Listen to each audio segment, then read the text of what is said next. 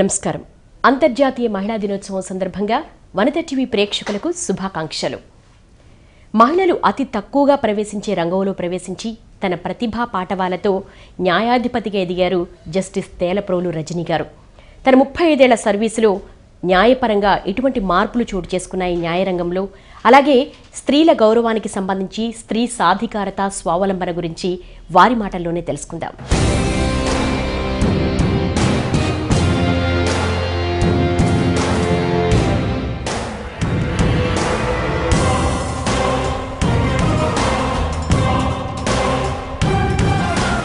నమస్కారం జస్టిస్ రజని గారు. నమస్తే అండి. మహిళలు చాలా తక్కువగా ప్రవేశించే రంగంలోకి ప్రవేశించారు. మీ ప్రతిభా పాఠవాలతో అత్యున్నత పదవిని అధిరోహించారు. ఎలా ఉంది జర్నీ? అన్ని రంగాలను తక్కువే ప్రవేశిస్తారు మహిళలు.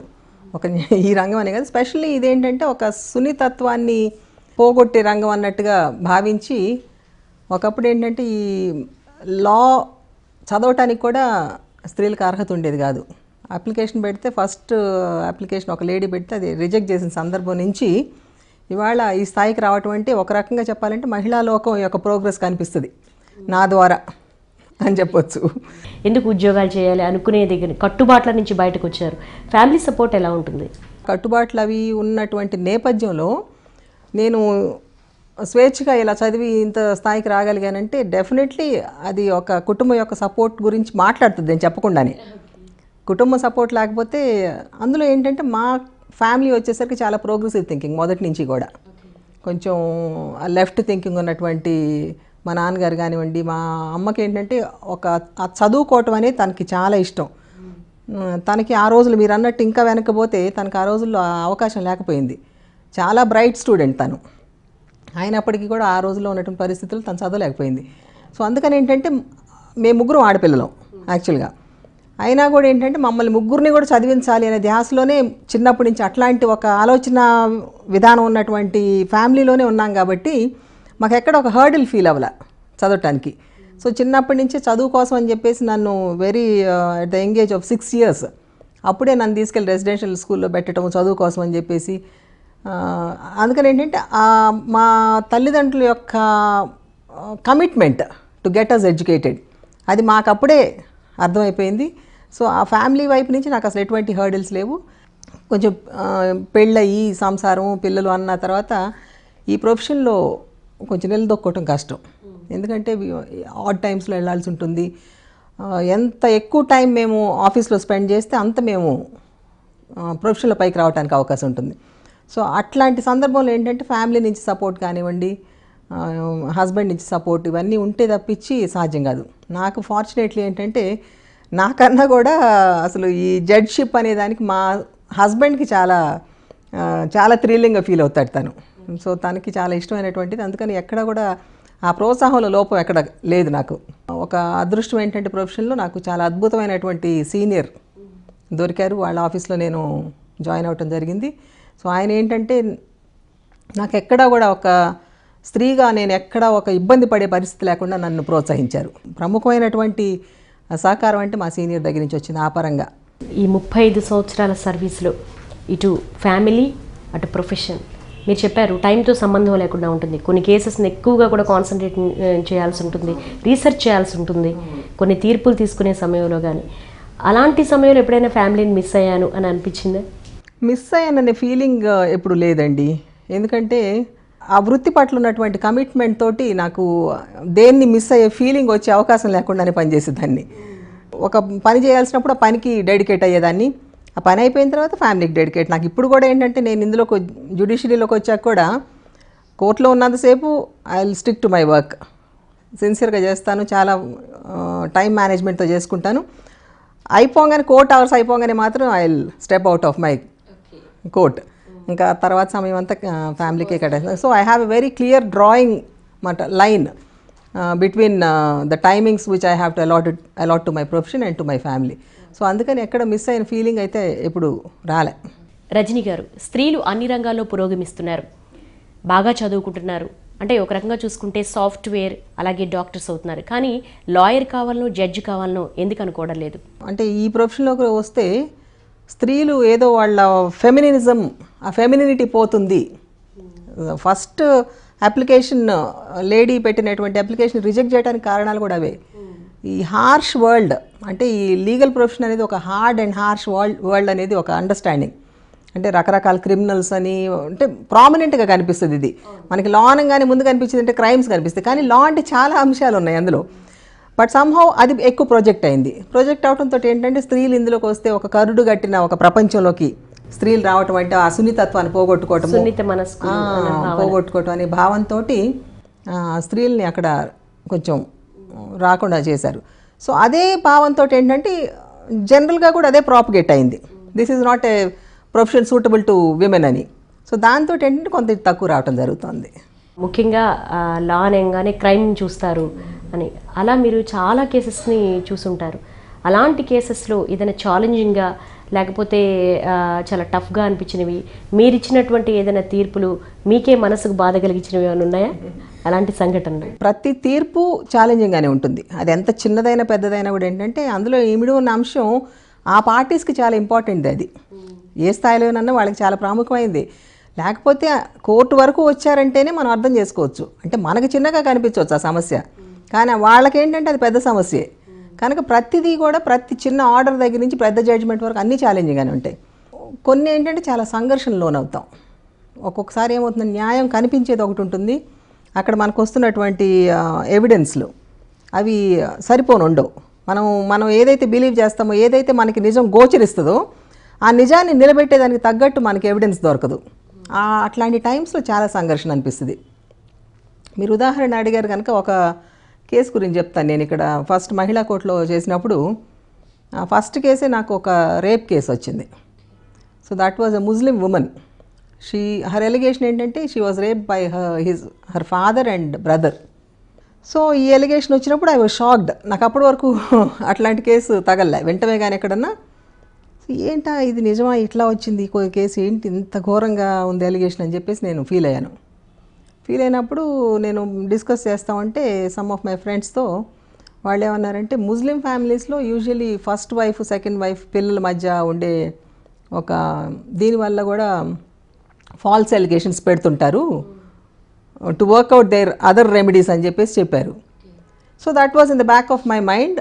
చేస్తుంటే కేసు ఆ అమ్మాయి వచ్చి బోన్లో నిలబడి సాక్ష్యం చెప్పినప్పుడు చెప్పింది అంతా, ఇట్లా మా ఫాదర్ అబ్యూజ్ చేసేవాడు, నన్ను మా అన్నయ్య అబ్యూజ్ చేశాడని చెప్పింది.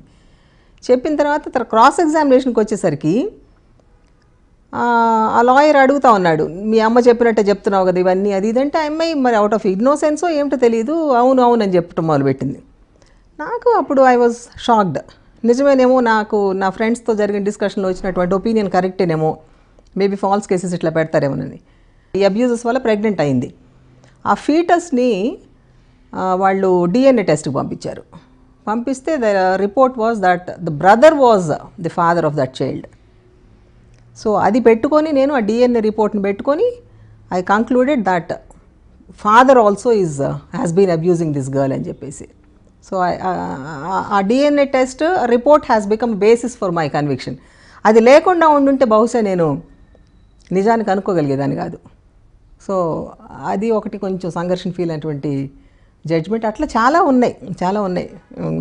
ఇది ఒకటి బాగా.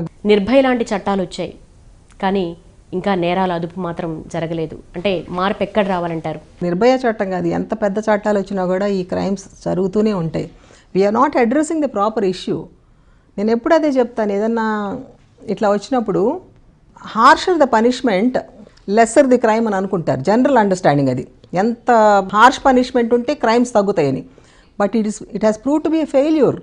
డిటరెంట్ పనిష్మెంట్ అనేది మనకి it's not success in our country at least.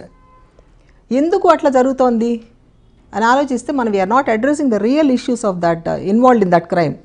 ఇప్పుడు టేక్ ఫర్ ఎగ్జాంపుల్ నిర్భయ అనేది తీసుకుందాం. Nirbhaya case, you must have seen that documentary. అందులో వాళ్ళ పేరెంట్స్ ఏం చెప్పారంటే, we are growing up in harsh circumstances, చాలా హార్డ్ కండిషన్స్లో పెరుగుతాం. ఇప్పుడు ఎందుకు చేస్తాడు ఒకడు క్రైమ్ ఎప్పుడైనా కూడా? He doesn't have that sensitivity to understand the rights of the other person. ఇప్పుడు మీకున్న రైట్ని నేను వైలేట్ చేస్తున్నాను. ఒక రేప్ కేసులో ఏంటంటే విమెన్కి ఒక రైట్ ఉంటుంది, తన రైట్ని నేను ఇన్వైట్ చేయకూడదు అనే ఒక సెన్సిటివిటీ అతనిలో లేదు.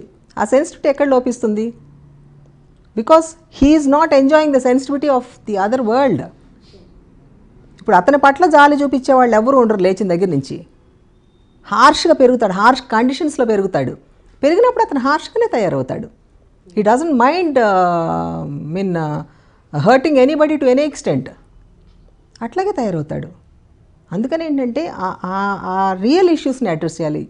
That is poverty. We have to address poverty, corruption మన కంట్రీలో. ఇవన్నీ పోయినప్పుడే I think all these issues get addressed. That will be the ultimate solution అండి. మహిళా సాధికారత గురించి మీరిచ్చే నిర్వచనం? ఎంపవర్మెంట్ ఆఫ్ విమెన్ అనేది చాలా మల్టీఫాసెటెడ్ thing. The first step towards empowerment నా దృష్టిలో ఈజ్ టు ఇంట్రాస్పెక్ట్ థరోలీ. ఒక ఇంట్రాస్పెక్షన్ అనేది ప్రతి స్త్రీకి ఉండాలి. ఇంట్రాస్పెక్ట్ చేసుకొని what am I as a women, నాకు కావాల్సింది ఏంటి, నేను ఏమవ్వాలనుకుంటున్నాను, am I going to be only as a house wife or నేను ఒక కాంట్రిబ్యూట్ చేయాలనుకుంటున్నాను సొసైటీకి. ఇవన్నీ ఏంటంటే ఒక థరో ఇంట్రాస్పెక్షన్ అనేది in what ever angle thorough introspection అనేది తన నుంచి స్టార్ట్ అవ్వాలి. స్టార్ట్ అయినప్పుడు ఏంటంటే she can understand what is empowerment. After all she has to psychological empower her self first. ఆ సైకలాజికల్ ఎంపవర్మెంట్ వచ్చినప్పుడే మిగతా ఎంపవర్మెంట్స్, సొసైటీ నుంచి వచ్చే ఎంపవర్మెంట్స్ని తను ఉపయోగించుకోగలుగుతుంది. ఎందుకంటే టేక్ ఫర్ ఎగ్జాంపుల్, ఇవాళ ఉద్యోగం చేసే స్త్రీలు చాలామంది ఉన్నారు. But they don't feel empowered still. వాళ్ళ జీతం అంతా తెచ్చి ఇంట్లో భర్తగా ఇచ్చే పరిస్థితి వాళ్ళకి. ఎందుకు ఇస్తున్నారు అట్లాగా? Because they are not conscious that being independent by utilising her income for her own self are using it in what ever way she wants is the real empowerment. అది ఆమెకి రికగ్నిషన్ లేదు. అందుకని she just brings and give it's to the husband. ఎక్కడ ఏమి బాధ కూడా లేకుండా ఇచ్చేస్తుంది. సో ఏంటంటే నేను చెప్పేది, psychological empowerment is the starting point to catch up with all the other ఎంపవర్మెంట్స్. స్త్రీల సమానత్వం గురించి రాజ్యాంగంలో చాలా గొప్పగా చెప్పబడింది, లింగ వివక్ష గురించి. కానీ వాస్తవ పరిస్థితి అదే విధంగా ఉందంటారా? వీకర్ సెక్షన్ని ఎప్పుడు the stronger sections try to exploit. So weaker section women అనేది ఒక రికగ్నిషన్. ఎందుకంటే maybe because of her physical weakness she is term two be she is categorised as a weaker section. కనుక ఆ వీకర్ సెక్షన్ ఎక్స్ప్లాయిట్ చేయడానికి ఎప్పుడు strong section రెడీగా ఉంటుంది. అందుకని సమానత్వం అనేది unless we become stronger in other aspects we cannot overcome this physical weakness. కాబట్టి that is why we ask for reservations. ఒక పర్టికులర్ ఏరియాలో వీఆర్ వీక్ కాబట్టి we ask for reservations because in other faculties we are excelling. So mental faculties వచ్చేసరికి ఎక్కడ తక్కువ కాదు కదా. ఎన్నో అంతర్జాతీయ మహిళా దినోత్సవాలు జరుపుకుంటున్నప్పటికీ కూడా రిజర్వేషన్ బిల్ పాస్ కాకపోవడానికి వైఫల్యం ఏంటి?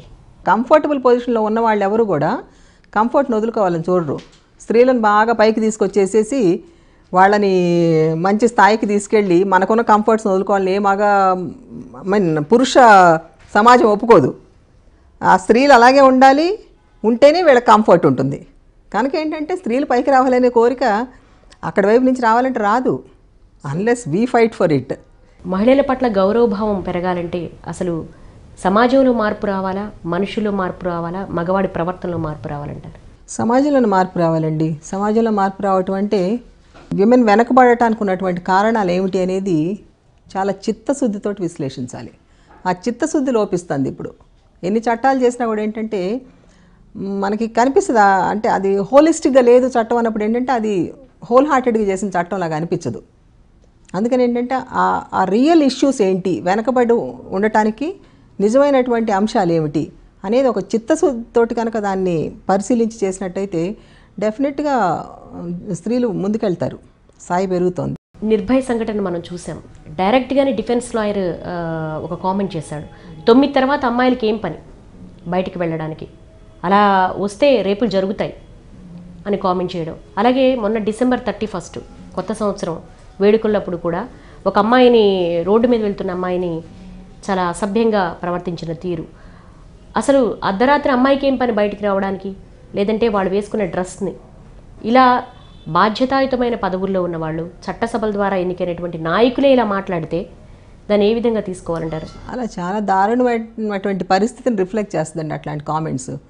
ఎందుకంటే వాళ్ళు ఎంతసేపటికి ఒక స్త్రీని పరిపూర్ణంగా చూడటంలే. వాళ్ళు ఒక తప్పు జరిగింది అంటే ఆవిడ ఎందుకు ఆ తప్పుని ఇన్వైట్ చేసే పరిస్థితులు తెచ్చుకోవాలంటున్నారు తప్ప ఆ పరిస్థితులు అసలు మనం ఆ రకంగా ఉండకూడదు, వాటిని అడ్రస్ చేయాలనే ఫీలింగే రావట్లే వాళ్ళకి. ఆడవాళ్ళు బయటకు వెళ్ళాల్సిన అవసరం వాళ్ళకి అనిపించట్లా. వెళ్ళాల్సిన అవసరం ఏంటి అనే క్వశ్చనే వాళ్ళకి ఇంతసేపటికి మిగులుతుంది. వాళ్ళ అర్ధరాత్రులు తిరుగుతున్న రోడ్ల మీద స్త్రీలు ఎందుకు రావాలని క్వశ్చన్ వేయటం అంటేనే వాళ్ళకి అసలు ఒక ఫ్యాసెట్ ఆఫ్ ద ఇష్యూ అర్థం కావట్లే వాళ్ళకి. స్త్రీలే కాదు, ఎవరు కాదు, ప్రతి వాళ్ళకి కూడా తన ఇష్టం వచ్చినట్టు బ్రతికే హక్కు ఉండాలి, తన ఇష్టం వచ్చినట్టు సంచరించే హక్కు ఉండాలి. దాన్ని కర్టైల్ చేసే పద్ధతిగా ఏ మాట వచ్చినా కూడా that is very very bad. కనుక అదేంటంటే అది తప్పకుండా ఖండించాల్సినటువంటి విషయాలు ఇవన్నీ కూడా. మగవాళ్ళను సెన్సిటైజ్ చేయడం ఎలా అంటారు? మగవాళ్ళని సెన్సిటైజ్ చేయాలంటే ఫస్ట్ ఆఫ్ ఆల్ ఆడవాళ్ళు సెన్సిటైజ్ అవ్వాలండి.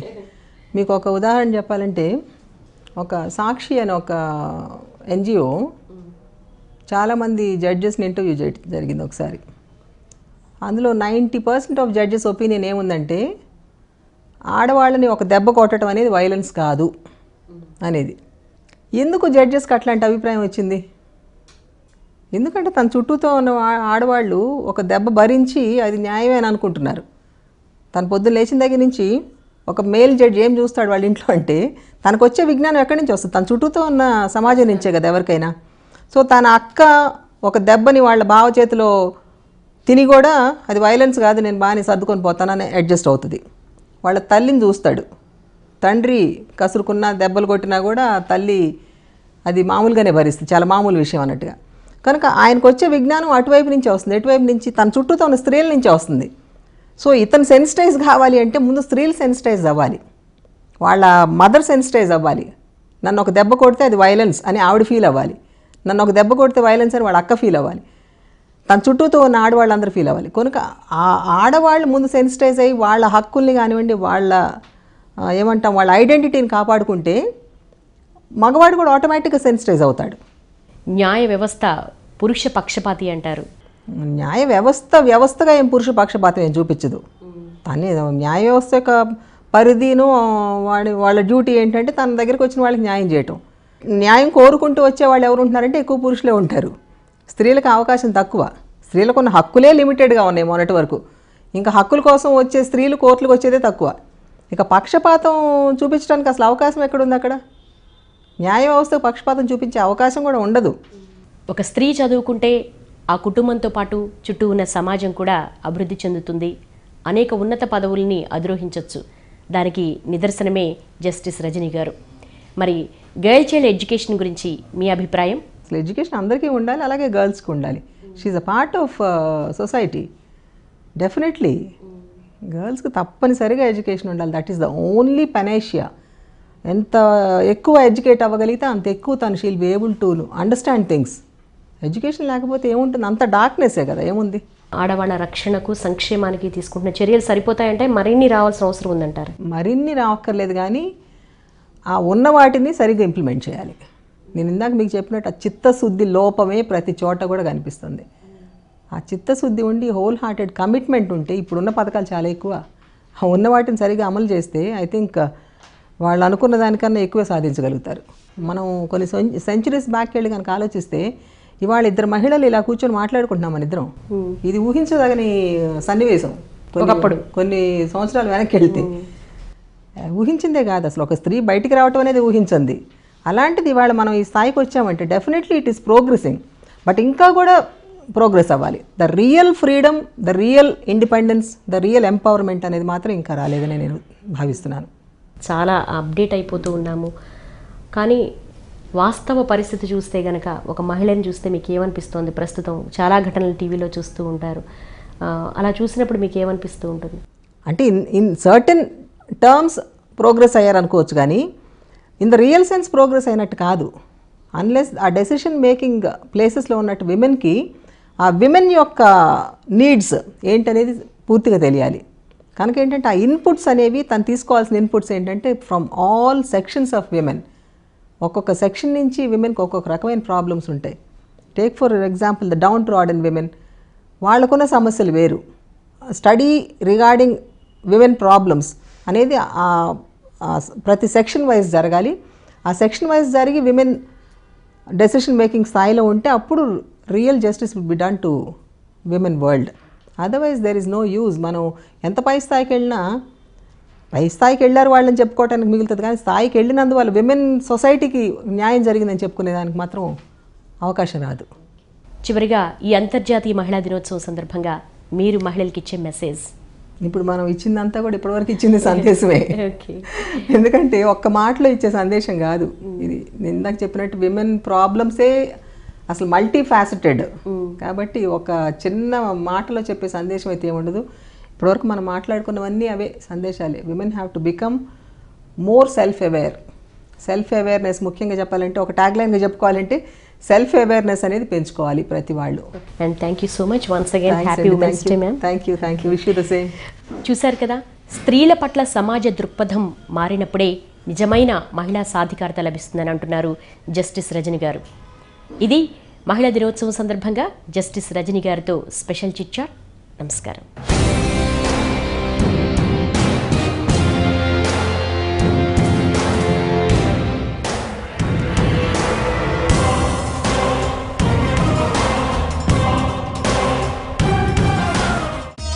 ఈ కార్యక్రమాన్ని www.youtube.com/vanitha TV ఛానల్లో చూడండి.